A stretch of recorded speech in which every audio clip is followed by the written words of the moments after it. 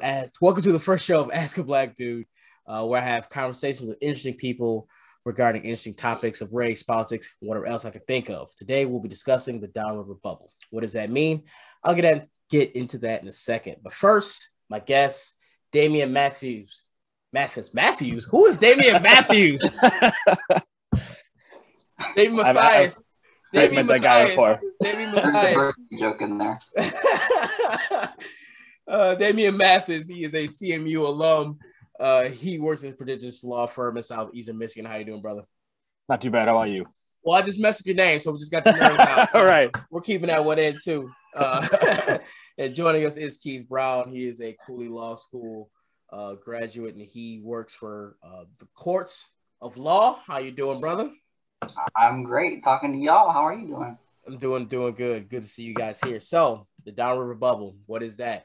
To me, that is a place in Southeastern Michigan where everyone is pretty much the same, despite of race, nationality, origin, sex, that economically, financially, they are kind of on the same space. The problem with that is the advantages and the privileges that one part, the majority, does have in other parts of society.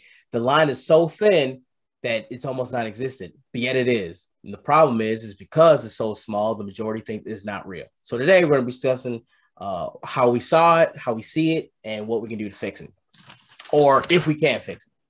So first, we all came from different backgrounds. I came from Detroit when I was like 8 or 9 years old. Keith came from Lincoln Park. Damon came from Wyandotte. So first, Keith, when you came from Lincoln Park, did you notice anything different when you were coming from that location when you settled in Taylor? I remember vaguely. I think I was 8 as well. 1 year in Lincoln Park, I had one black student in my class, I believe. And then obviously to Taylor is different. Not at first, but gradually, especially in high school, big difference. Yeah, it's very interesting because I think I remember you when you moved. This was Lincoln Park before Lincoln Park became Southwest Detroit. Well, you bring up an entry point. Yeah, you bring up an entry point that I definitely want to hit at after we get Damian's thoughts. He coming from one, like he was young too. We were all very young when we moved from where we were from to eventually Taylor, Michigan. And I was just very curious to see, even at that young age, if we noticed something was different. So, Damian, I know you came from Wyandotte. Did you notice anything, any changes or anything like that? Definitely like the neighborhood wise. Where I came from in Wyandotte, I don't really remember the move itself, but I still had family in that same neighborhood in Wyandotte. So over the time, I kind of got to know the neighborhood, and it's a very white based neighborhood as a whole. And coming to Taylor, we had in my neighborhood E-Course Road. Opposite side of E-Course, you had more the more kind of segregated type of neighborhood. My neighborhood was real white. And then the opposite side of my neighborhood is when you started getting into like the apartment complexes. And that, of course, was your more of your black community was over in that area. And like Keith had pointed out earlier, I didn't really recognize a big difference until it was about high school. Mm-hmm. And we could probably get into that a little later, but Taylor's 2 high schools that when we were still going. And our high school, we had, black students in our school, but nothing compared to Truman High School, which was predominantly where the black community went. So that's where it really started to see that the difference. And a lot of that came to the housing location. Yeah, it's, you mentioned housing. When I came from Detroit, I mean, there's a community, for those who are watching, we're not from Michigan, not from the South Eastern Detroit area, this area that we call it Pickwick. Pickwick was one of those community bases, townhouse bases where it was affordable living. And what you saw was when I moved into Pickwick, it was a lot more kind of 70-30, Caucasian to non. And then slowly over time, through government programming, accessibility, Pickwick and others throughout the Taylor became more diverse, and then ultimately became more African American compared to. When you say affordable, do you mean Section 8? I do mean Section 8. And others. as well. That allowed people to move from Detroit, move from different areas into Taylor to do like what my parents wanted from me. You know, they wanted me to get out of that Detroit situation and try to have a better education and better life there. So when you guys moved here, I was always curious of this, you know, with the way things are, parents having to teach their kids how to handle diversity and minority situations and stuff, or how to interact. You know, what were your guys's? Don't do that, camera. Don't do that. Okay, what were your guys's you know, lessons? You know, did they have any conversations with you about, you know, interactions or anything like that? What to say, what not to say? I'm very curious about that. Damien, you can go first. Yeah, I'll start with this one. So both of my families, both my mother's side and father's side, both come from the middle of, you know, Kentucky, the middle of Tennessee, to where there is no African American, there is no minorities in their communities. But that being said, a lot of their communities are very low end in terms of finances and things. So you're talking a trailer park in the middle of the holler, you know, between two mountains, and you just put a trailer there and, well, that's your home.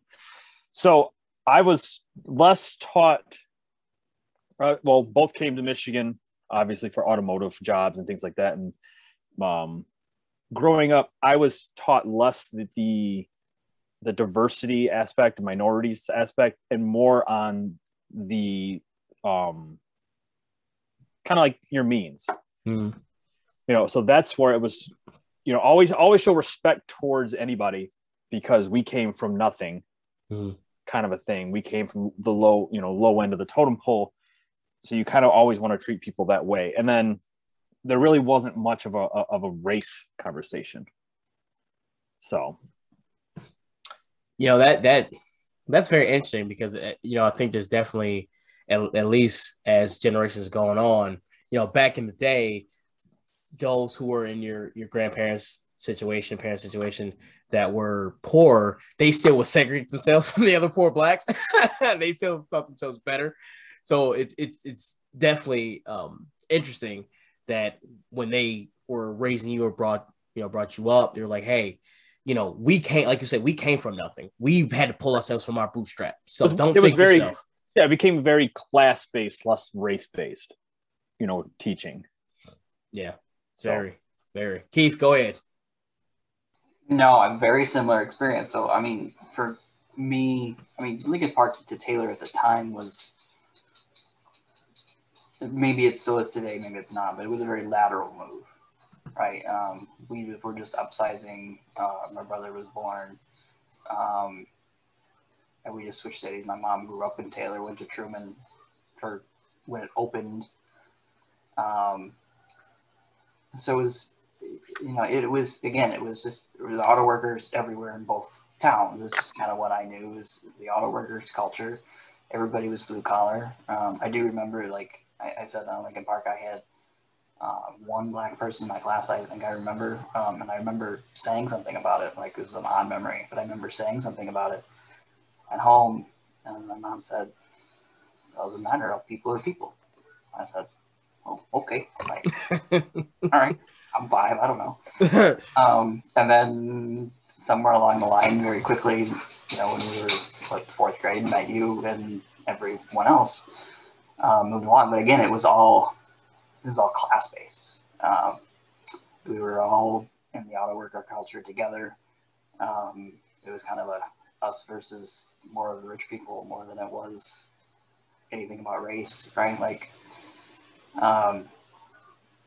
you know, and even, you know, in Taylor is not just black and white, right? I think it's kind of that is, there's a large Asian population, there's a large Indian population, large Filipino population, some Eastern Europeans, Hispanic culture is growing, you know, stuff like that. But again, it was all, and back then it was still, you know, this was still in the 90s, late 90s, everybody still worked for the car companies. Right. Yeah. It's not like it was today, where the numbers dwindled, they've all retired or been laid off. Everybody still worked for Ford, GM, or Chrysler, or their fathers did, their grandfathers did.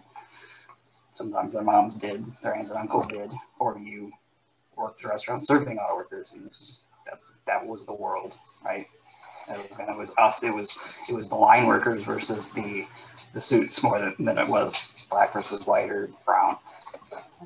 And that was a point you were saying, like the auto workers. So my grandfather, on my mother's side, he was working in the Roost steel plant. You know, and his was less. I mean, he worked with all kinds of, you know, races on the floor, but it was more or less who worked hard. You know, it was less what you looked like, but how hard you worked. Because at the end of the day, how hard you work is how hard I have to work. So it just became more class, and they are all making the same amount of money. So it is that whole automotive blue collar. We stick together against, as you said, you know, the upper class, the suits. Yeah, I mean, you think you hit the point. Was everybody was a UAW? Everybody made the same amount of money. Well, do you guys think that was unique in our situation? Because I feel like you can take that to like a Gary, Indiana, for example, or different parts of the country where you have all the races or most of the races are the same. Like say job wise, like Flint, for example, like, hey, we're all kind of the same, but you don't get that cohesiveness of, hey, I don't have time to hate you for your race. I don't have time to hate you for your color. I got to make a check to feed my babies at home. So right. if you can do your job, I don't care if you're, as a lot of people say, black, white, green, whatever. If you can do your job to help me get home and take care of my family, then I don't care. But do you guys believe that that's just unique to our situation coming together, or is that more prevalent throughout the country as our generation was coming up? So like you said, Keith, you know, late 90s and 2000s, you know, is that more prevalent throughout the country than what we realized, or was our situation kind of unique?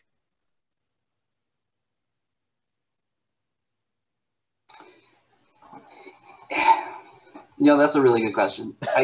It's hard. That's what I'm here for, baby. The good, hard questions. That's what I'm here for. That is a very good question, you know, and maybe this requires more thought, you know, and if you study the history of the UAW and the Teamsters and all of the unions and everything, they have terrible racist pasts, you know, even within Wayne County, between white plants and black plants in the city and in the suburbs.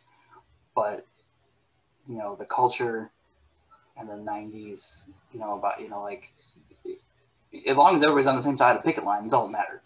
Mm-hmm. Right? And we all make the same amount, and it's more of an us versus outsiders thing. That's not, you know, but I don't want to say it's less than the why does he want $15 an hour when I don't make $15 an hour, or I make $15 an hour, why should he get it? You know, there's less of that, but it's definitely still there. I mean, you see that on Facebook from Downriver people all the time, right? Like, I make $16 an hour. Why should they make $15 an hour? Is that the right argument? In my personal opinion, no. But it's there, right? Maybe it's less. There is more solidarity on that end, I think, than in a lot of communities that I've lived in since. But. David, do you have thoughts on that? So you might have hopped in there. My biggest thing is like the class base, because but I think that is automotive type of company, you know, selective. Mm-hmm. And I think a lot of that is our grandfather's age selective, because, you know, so much has changed since even then. At that point in time, I think it was, you know, like you said, as long as we're on the same side of that picket line, then we're on the same team. Whereas I don't know if that's still the same as it is today, but I don't have anybody currently still in that same type of atmosphere. Everyone that I've had has you know, already come, gone, and retired. Right. To see if we're still, you know, if we're still on the same lines of, like Keith, like you say, it's us versus them, the blue collars versus the suits, you know. And you know, your parents, your grandparents, you know, did all those things to put you guys in a position where you could go to college and go to school, so you didn't have to do what they did. You know, Damien, you went to Central Michigan in Mount Pleasant. Keith, you went to Grand Rapids, to Grand Valley State. Was it D2? The D2 school that should be the D1 because they're No. Whooping on little private schools is fine. So once you guys left the quote unquote Downriver bubble again, an area of southeastern Michigan where no matter of race, class, whatever, the perception is that we were all the same, we were all equal. The illusion of it, as you will, was still in place. Once you guys left and you went to Mount Pleasant respectively, Grand Rapids respectively, what was the situation like? Did you walk in and we're not Kansas anymore, as Dorothy said to little Toto? Okay, so I'll go on this one. So Mount Pleasant, I should say Central Michigan University as a whole, in the middle of Mount Pleasant. So Mount Pleasant is basically just one giant cornfield. And then you take a university and you just start right down in the middle.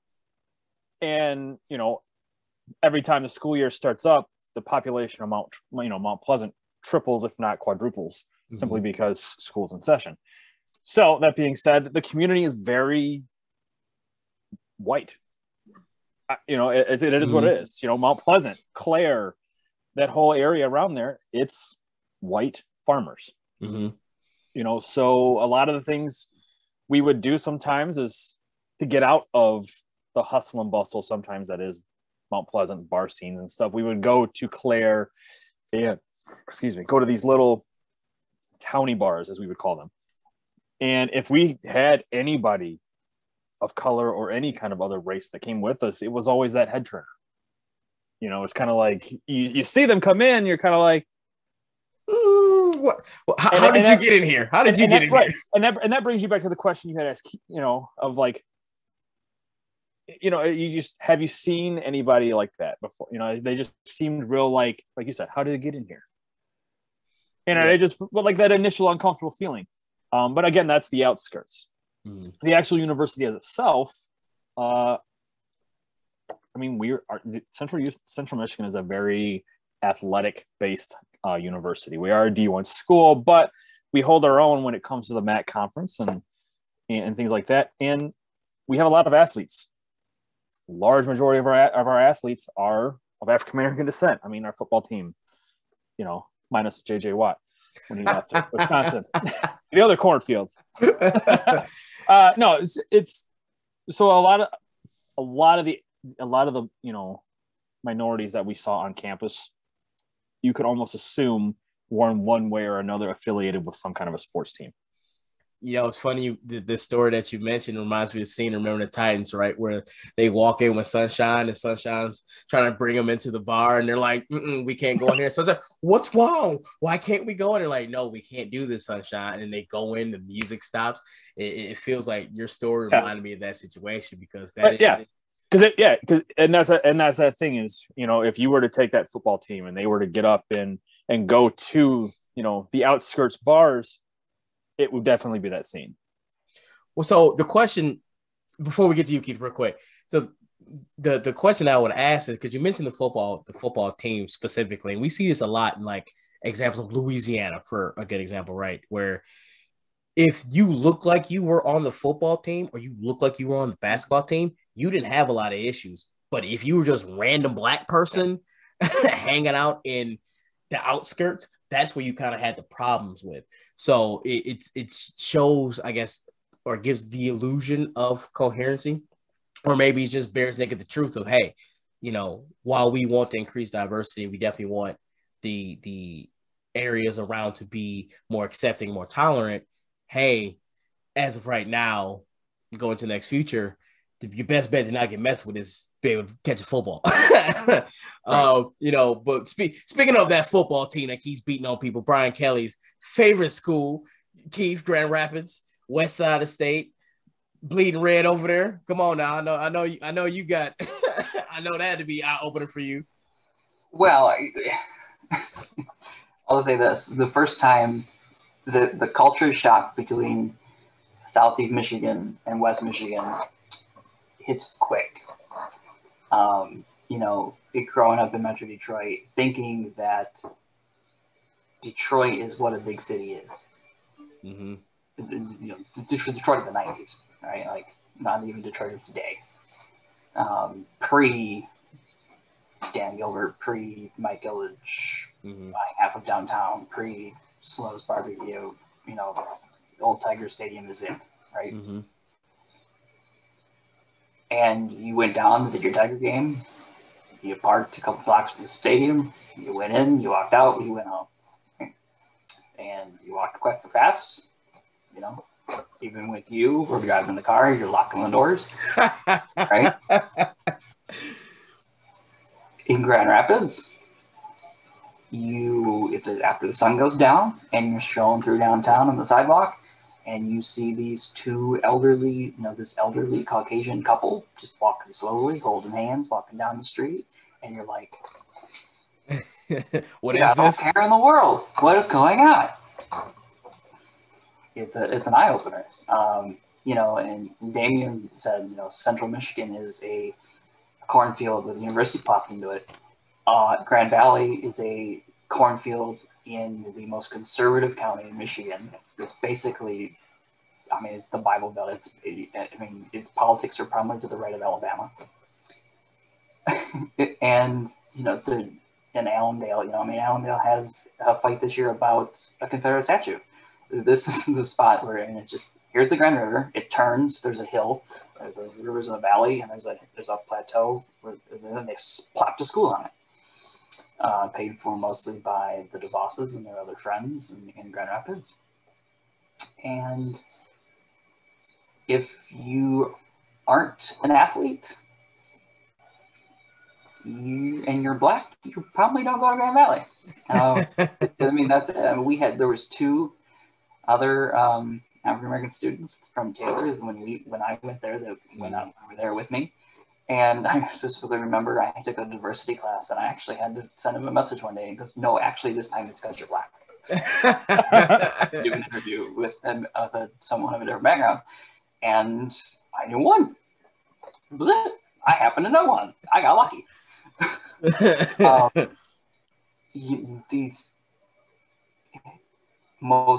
lot of students come from Ottawa County and in the Grand Rapids area, and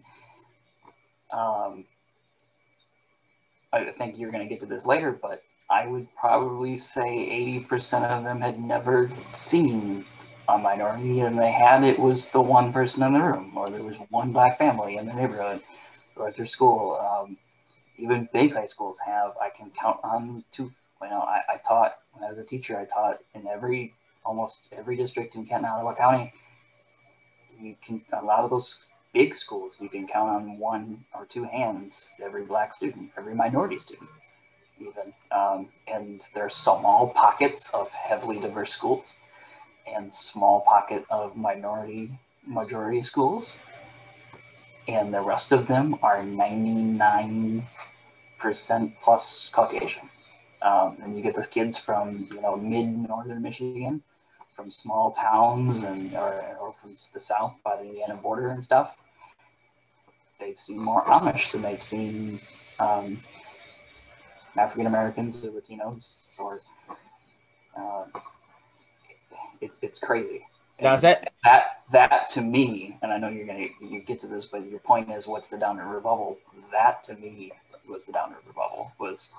It's normal to see different races every day, and in most of the world, that's not true. Yeah, you hit the nail on the head with that one. You talk about a world where, in Taylor and our Downriver area, but, you had a classroom where you had, 6, 7, 8. Out of a class of 30, you maybe had, 10, 12 were not white, were of different backgrounds and races. Just in 2010, did a little research on this, Wayne County 2010, 52% of the demographics in Wayne County was white, 40% were black. That's a huge number and now, of course, this takes into account Detroit, but that's still a huge number when you think about it. As an example, Jackson, Mississippi is 36% black, yet they always vote red because all the white people. 90% of Caucasians vote red. Right. So a side question I have with that, though, because you bring up a point, is the problem that has is that geography based where, hey, if they don't go to a bigger school, they'll never see a black person, or is that class based?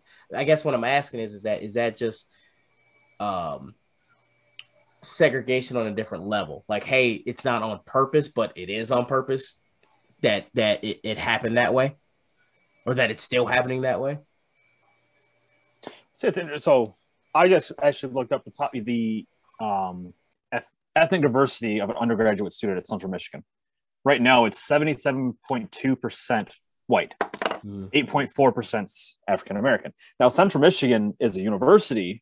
We're a D1 university, but we're not that large. When you're put into perspective of, U of M, and you put into, Michigan State, or, outside of that. So we are a middle tier size school, and yet we still have a huge population, white population, opposed to any other, so, it's tough to pin down in this right. one recording of why those things are the way they are. And we're definitely going to have more conversations. Ladies and gentlemen, we're here for the long call. We're going to have more talks about that. But, I mean, you mentioned those numbers. So, I mean, that definitely leads to the next question is, did you – I mean, I guess the answer would be yes. But, when you met those who had never met someone of a person of color, I guess what was your reaction to their reaction, or what was your mindset when certain things happen? You looked at them, they're like, you never met a black person before, huh? Well, I just because I've experienced this so many times, we haven't got there, but I experienced this in law school too. Cooley Law School is actually extremely diverse, except in Grand Rapids. It's just pure obliviousness. Like, they go on in the day and someone just says something and it just makes you stop, and you're like, what? Huh? Like, that obliviousness because they have no clue. They have no clue. Yeah. You can tell they've never, like, they have no idea what it's not cruel, it's not mean, it's not ill-intentioned. They just have no idea. They've never actually sat down and had a conversation with a black person before. And I had a friend in law school, African-American student. Her family's from Africa. Her dad passed when we were in law school, and she actually went to they had a ceremony in Africa. And she, amazing person, an amazing attorney. And it just, some people, sometimes our classmates would say something, and I just, and I look at her, and she'd look, and we just look at each other and go, I don't know what to say. And I'm looking at her and go, I'm so sorry. Like, it wasn't that the Caucasian student meant anything by it. They just had no clue what they were saying. Right. Right. And it was just, it's not ill-intentioned. It's just lack of knowledge. Yeah. Just total, like, unawareness of what's going on around them. You see it my mom works in Holland, in Ottawa County. And Holland is Holland is the tulip time is, right? The Dutch tradition, the wooden shoes, right? They still get a half day in Holland and West Ottawa schools for tulip time to go watch in the parade, and the marching band still wears little wooden shoes. 50% of half of the West Ottawa schools are either Asian or Hispanic. Right? Really? But and Holland Public Schools has a large black population. But a large part of the Caucasian population of Holland has no idea. Seriously, if you live on the wrong side of the bay, you don't know. You don't know. They have no idea. Which is crazy. People, and you talking about the Downriver bubble, and if you've never left it, you would have the same perspective, right? Like, it's the way it is. We all live together in this pot, right? Mm-hmm. People in these communities that don't go more than 2 or 3 miles from their house have no idea of the outside world. I think that's where it benefits. Other people live differently. Yeah, and that's where the benefit of where you guys left, went to college, and I had, my life experiences where I kind of traveled with my father, where we could see the different aspects of the world and see different situations where, like, where I'm at, where I'm growing up at is, even if it's an illusion, it's an illusion of uniqueness. You know what I'm saying? But you bring up a point, Keith, and I'm very interested of the answer that you guys have to this. This is a question I really just thought of. These are the best times that I have and stuff. Is so take that person, right? That Caucasian person, Keith, that you mentioned, and I know Damien, you probably have a couple on top of your head. They just don't know, right? They don't know if they don't know.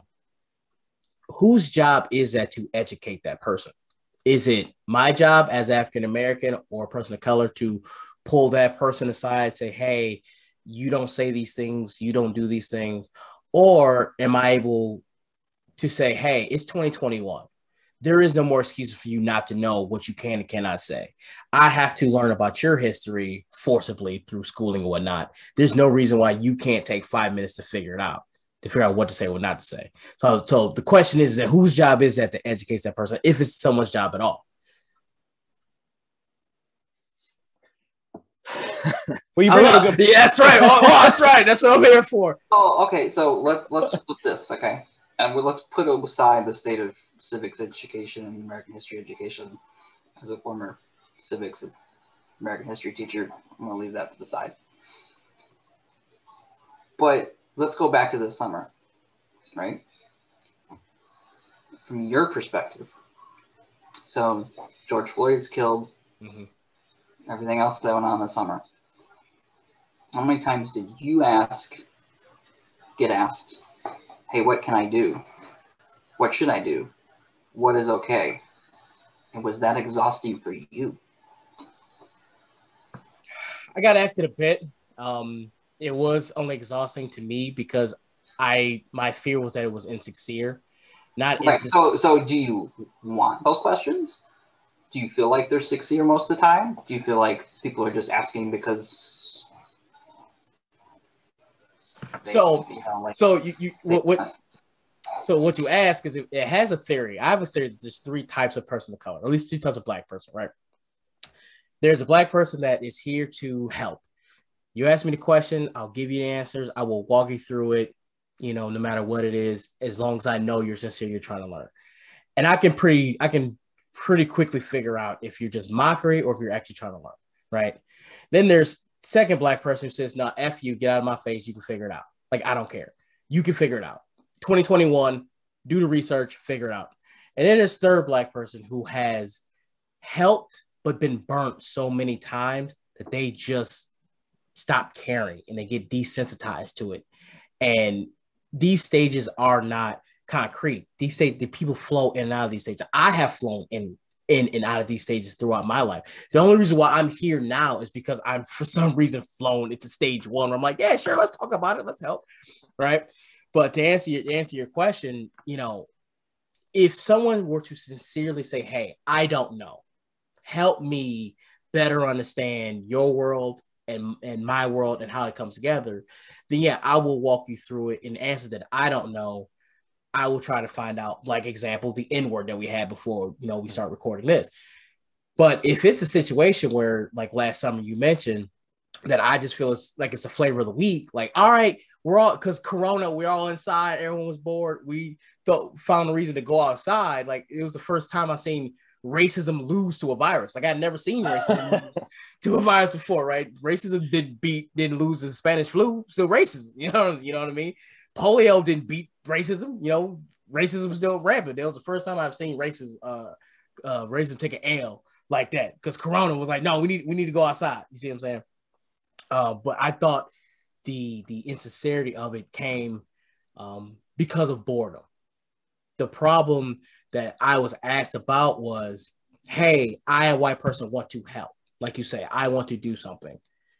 But every time I go and try to help, said black group gets mad at me. Said black group doesn't want me there. Why would they try to deny my help? And my response to those people would be, so take BLM, for example, last year's, marches of protest. When you're that angry and you're the angry mob, they're not looking at you as an individual and saying, hey, individual white person, you're trying to help. Their mindset is white cop killed someone that looks like me. So if you're a white person, you're the enemy. Right, wrong, or indifferent. That's how the mob thinks, right? That's how the mob works.